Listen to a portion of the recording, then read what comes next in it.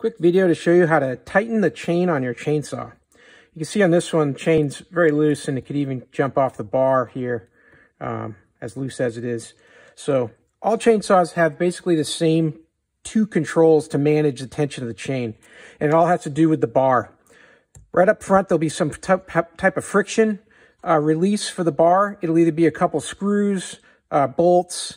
In this case, it's like a pressure wheel that reduces tension on the bar itself, because where the bar is positioned forward or back is how tight the chain's going to be.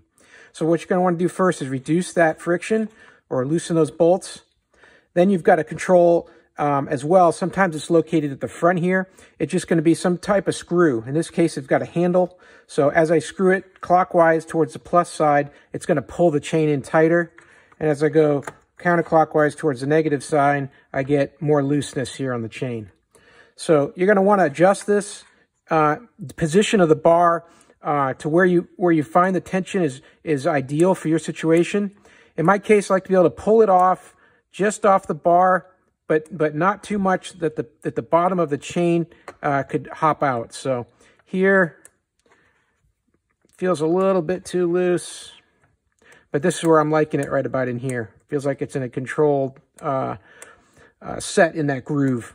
Now, if you put your chain too tight, that's a bad thing as well, because you're going to wear out your bar, especially right up in here where there's so much tension on the chain because it's being pulled back by the way it's rigged in here. So you're not going to want to do it too tight. You're going to want to let it have a little bit of play so that chain can glide across that bar with plenty of oil as you're cutting.